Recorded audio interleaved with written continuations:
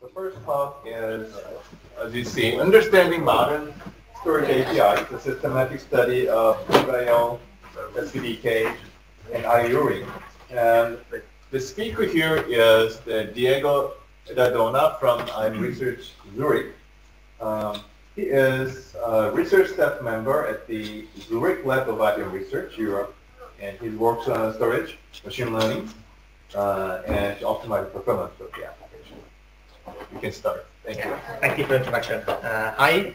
So I'm going to present this joint work between the IBM Research Zurich Lab and Animesh Trivedi from EU Amsterdam.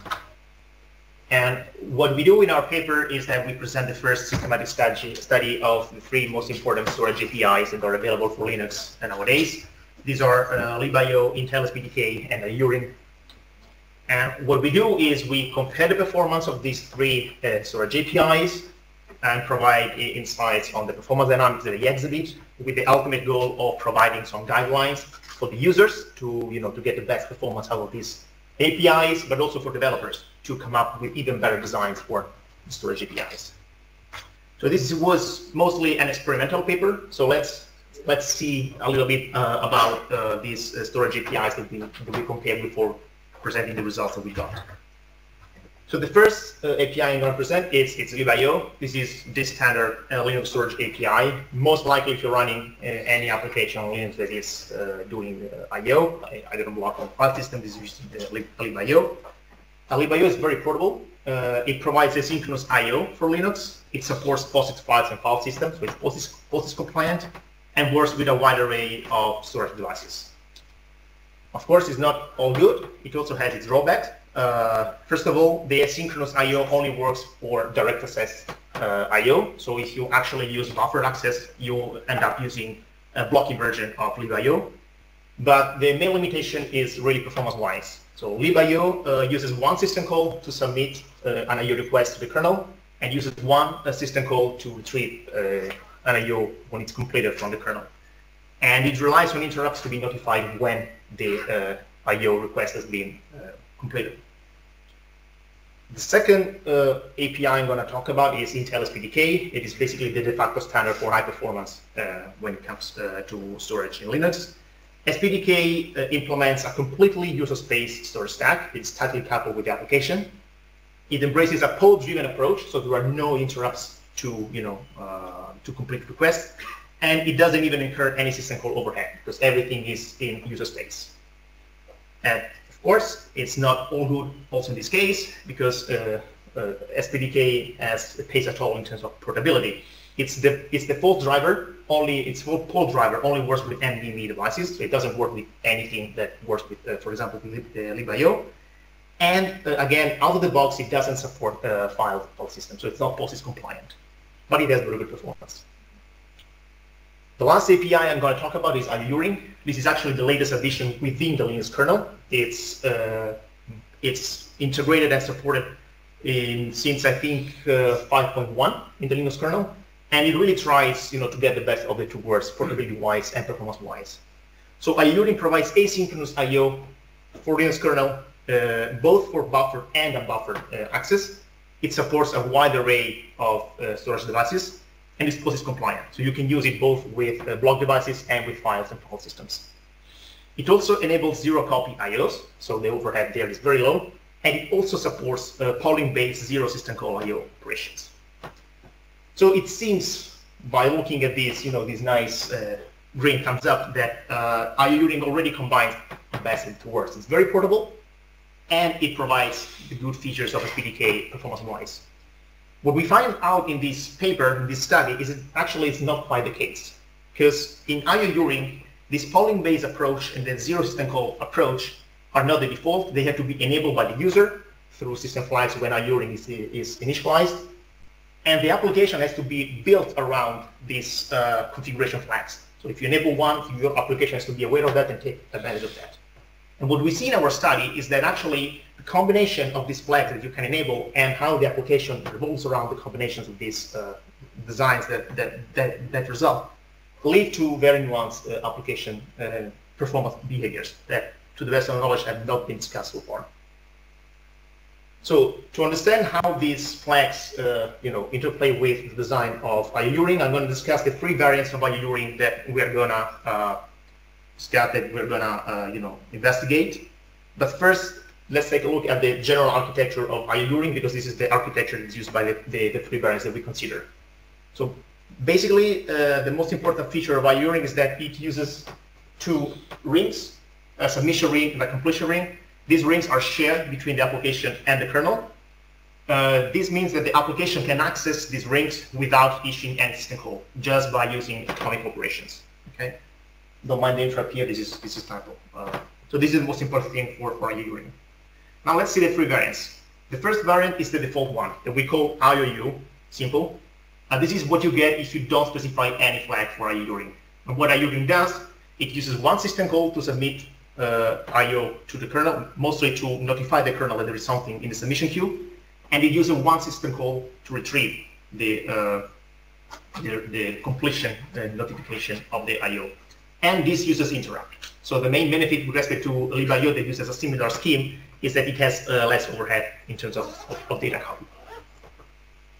The second variant that we consider, that we refer to IOU plus PE, it's very similar to the previous one, but instead of using interrupts to be notified about the completion of an IO request, it uses polling. To completely continuously poll the drive to understand when the request has been completed. And the third variant that we call IOU plus K is the most complex, is the most innovative, if you wish. In this variant, every single IO-Uring instance, basically every single process that uses IO-Uring spawns an additional kernel thread. This kernel thread is responsible for polling the submission queue, so that the kernel knows whenever the application has submitted a new IO request. And also this polling thread polls the drive to understand when the completion of an IO is done. Also, the application does polling on the completion queue, on the completion rate actually. So what this means is that for each process that uses IO-Uring, there is one application thread, one kernel thread, and they both do polling. So there are no system calls, no interrupt, very similar to what SPDK does. So now that we have seen what we consider, let's take a look at the experimental study, starting with a testbed. We use a machine with 20 cores and 20 enterprise-grade NVMe drives. To compare the three different APIs, we use the FIO workload generator. The reason is very simple. It is, to the best of my knowledge, the only benchmarking tool that supports libaio, SPDK, and IO-Uring with all the variants of IO-Uring. As a matter of fact, the developer of IO-Uring is also the developer of FIO, so we are lucky there. We use the drives as block storage devices, so no file systems in the middle, both because SPDK does not support files by default and because we don't want to get interference from the performance dynamics of our systems at this stage. And we use direct I/O because we do not want to see the effect of operating system cache. We just want to see the behavior of APIs with direct access. And finally, we run a read-only workload, random access read-only workload that vulnerability of 4K, because without drives, read-only workloads are the ones that achieve the highest throughput. And this allows us to study the behavior of these APIs under high load. So the first thing we are interested in, of course, is which is the API that achieves the highest throughput. And we run the very basic test. It's the baseline throughput that you get when you deploy these APIs, meaning one FIO job, so one process, one drive. So this process reads only from one drive, and one core. So this is the one core performance that you get. And be careful, when we mean one core, we actually mean it, meaning that we disable the other 19 cores in the system. So actually the whole system runs on one core. This is something that is not done always when you see one core results over the internet. They run one process, but the system still has all the cores available to do other stuff. Instead, in this study, we only use one core. And we study what is the IOPS that we get from the APIs. So on the y-axis, we have the IOPS higher is better. While we change the queue depth, that is the number of in-flight IO operations. This is the IO parallelism that is, driven by the application. And this is what we see, right? Expectedly, SPDK is the best, and then we have a mix of some IO-Uring, and libaio is basically the worst usually. Except for this. IO-Uring plus K, surprisingly for us, has very bad performance, like one order of magnitude worse than the other ones. despite being the version of IURIN that has 0 copy, no interrupt, and no system calls. So we were expecting this to be the most similar actually to SPDK. And this is also surprising because if you look at results posted online, this is the version that is used of IURIN when they post new results for IURIN showing the gains that IURIN has in terms of throughput. So of course we wanted to understand why there is this result and the dichotomy with respect to what we see online. And what we did, we profiled the code to see what is the allocation between user space and kernel space for IURIN plus K, and the median latency as we change the queue depth of the application. What we see is that the CPU allocation is 50% steady for kernel and for user, regardless of the queue depth, and also the median latency is 8 milliseconds steady, regardless of the queue depth. This is very surprising because it means that the queue depth really doesn't play any role in determining what is the throughput and the latency and the performance of the system. So what is really happening is that having only one core, the kernel thread that does polling and the user thread does polling within FIO, they compete for the single core. And since they are doing polling without yielding the CPU, they basically starve each other. So what you get is that when someone is running, it's waiting for the other one to produce IO and vice versa. And then we get that the dominant performance factor here is just this interleaving that takes place on a single core. So actually to measure these, let's say, reasonable results for IURIN plus K, what we had to do is to enable another core. So now that we enable 2 cores for the system, we see that IURIN plus K in purple gets very close to what SPDK can give, within 10–15% depending on the queue depth. And this is very, very reassuring for us, at least, to see this result, commit result. What we do next is we take a closer look at comparison between IO plus K versus SPDK. This is what I chose to present here because IURIN plus K versus SPDK is the most interesting since they have the highest performance. But in the paper, we also, of course, have a comparison between the other 2 versions of IURIN and a comparison of IURIN versus libaio. So the question that I want to address with you today is why is SPDK better than IOU plus K, regardless of the fact that they both basically embrace the same approach: 0 copy, polling based, no system call. And to answer the question, we don't only look at throughput, we also look at latency now. On the x-axis, we have the throughput achieved by the API in kilo operations per second, so more to the right is better. On the y-axis, we have the median latency, so lower is better. What we see is that at low level, the 2 are at low load, so low throughput, the 2 are kind of similar. This is because they have the same design. But the low load, at higher load, we have that the latency of SPDK is lower, and actually SPDK also gets to higher throughput levels.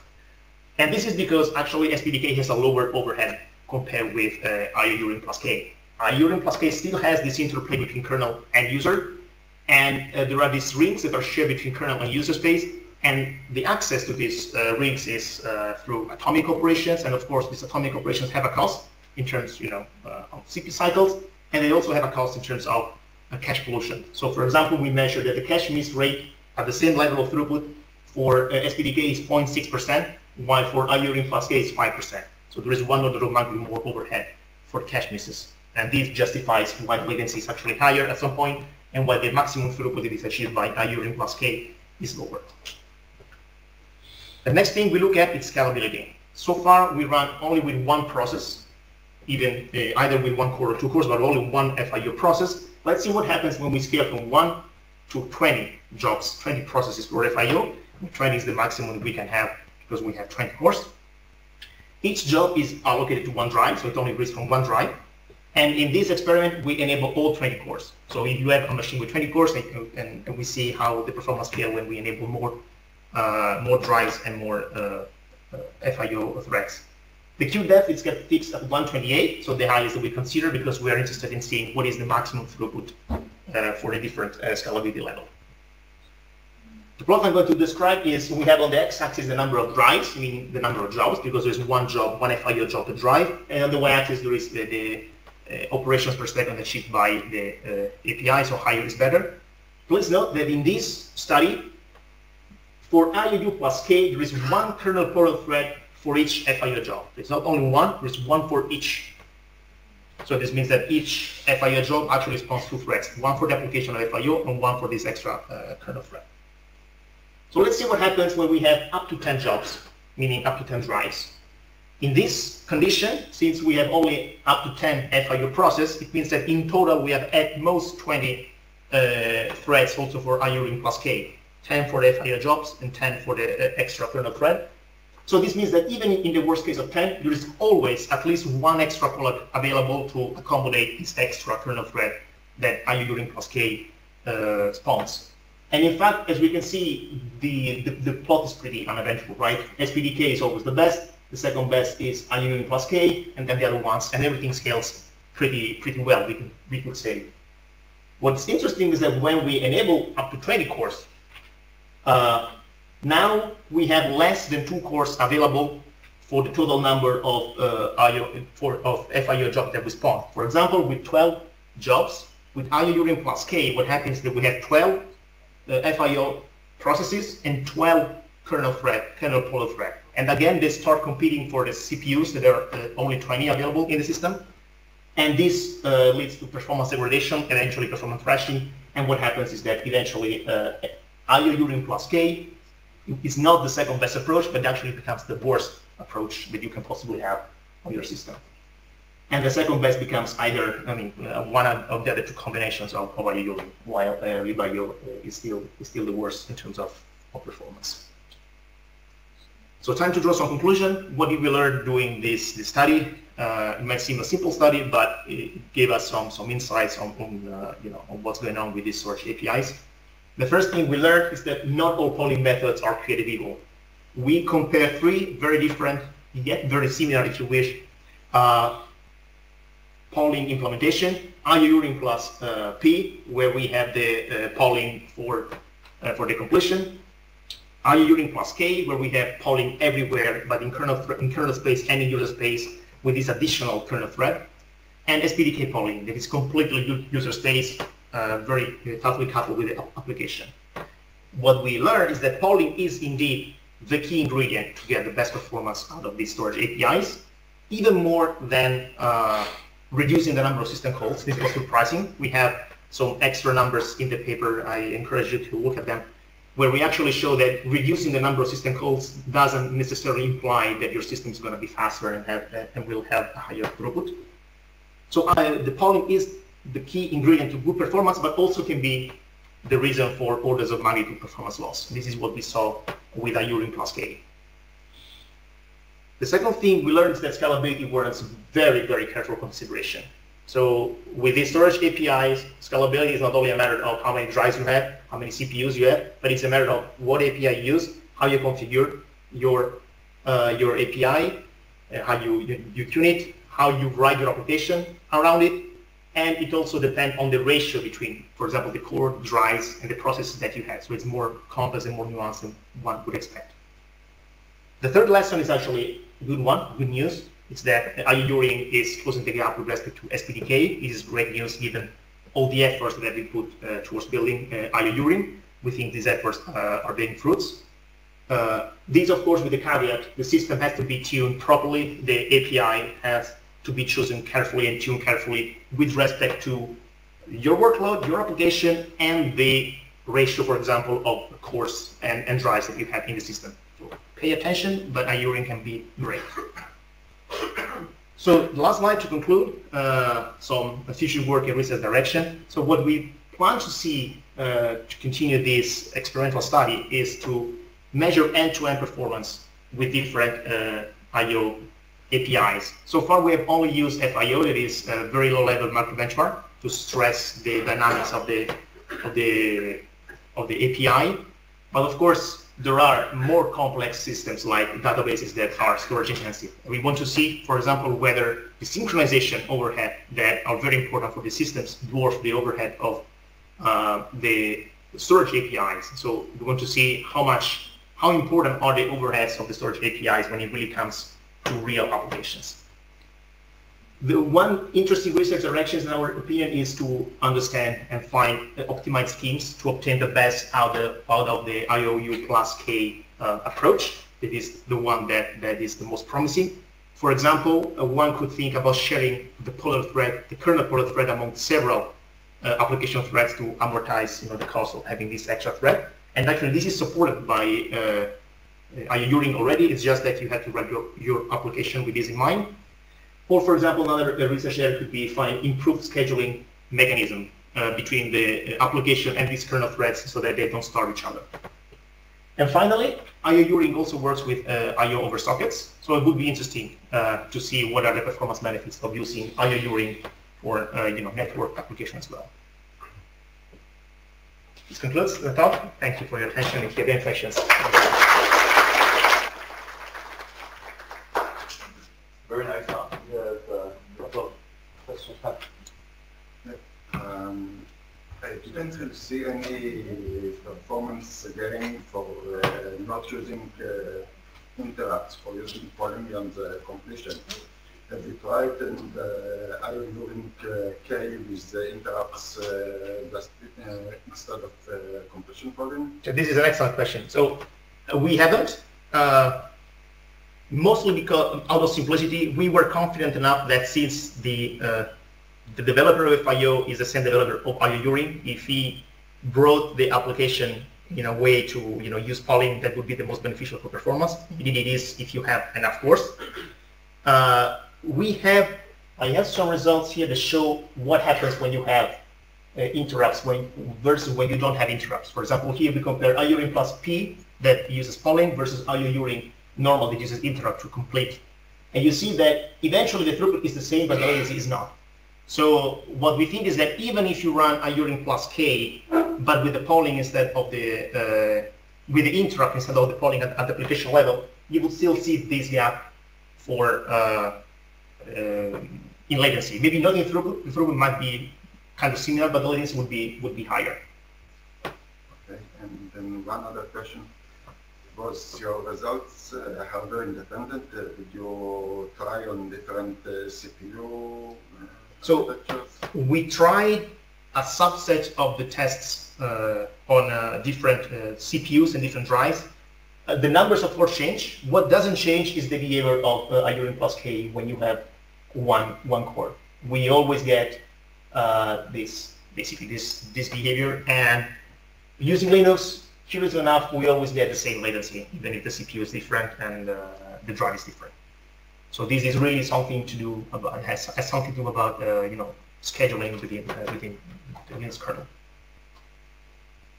I don't know. All right. There was a very interesting paper yesterday about the importance of parameters for different drives. Right?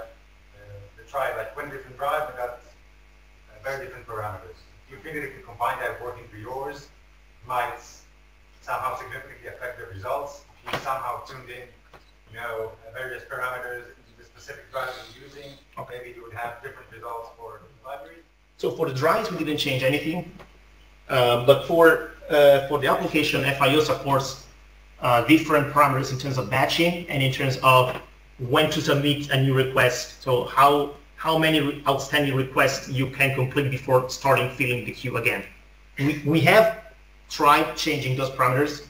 The results are different. What I can tell you is, for example, that libaio gets a much better performance if you have batching enabled. In all these results, we use the default configuration, so you submit IOs one by one, you retrieve them one by one. Once you start doing batching, latency increases, throughput increases, and the performance gap maybe narrows if you only look at maximum throughput. But then you still get all these nuanced performance dynamics. Those are a constant. Some of the x86 machines have cores with different strengths in the same CPU. If you don't look, I don't know, you decide what decides which one to use for what. This is an excellent insight. We haven't tried it, no, but this could be one research direction. If you have cores with different frequency, you can boost one specific functionality of the storage API stack to get everything faster. Yes, this is absolutely possible. CPU isolation, like done putting in the network in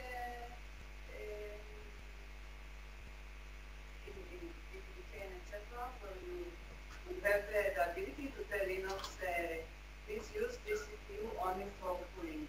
Yes. So it's where don't you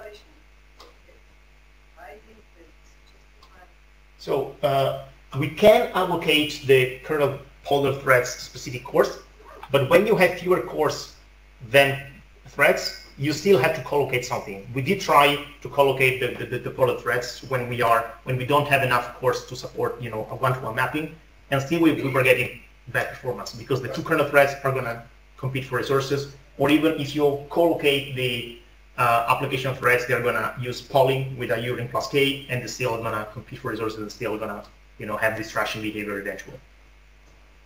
Sorry, but if you try to allocate the kernel pool and the user space all on the same, kernel thread and the user space thread on the same core? Yes. I mean, this is what you get when you have one core. They are on the same core. When you have several cores. Yes, we did. Because that at least the caching, it should be kind of improved. Maybe yes, I don't have the numbers for the caching, but it still happens that if you have 20 cores and 20 IO uring plus k, you still have 40 threads. These 40 threads are just following. And even if you collocate the application thread and the kernel thread one by one, and you collocate, you plug them together on one core, again, you have this behavior just 20 times faster because they are basically independent. But still, you get that within each core, the application allocated to that core and the kernel thread allocated to the core, they're going to share 50-50 the core, starving each other, just like we see here.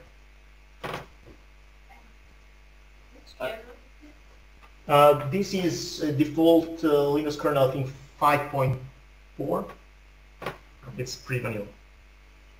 Okay, then one last question. I don't know whether anyone looked into this and whether it makes sense, but does it make sense to share the polling?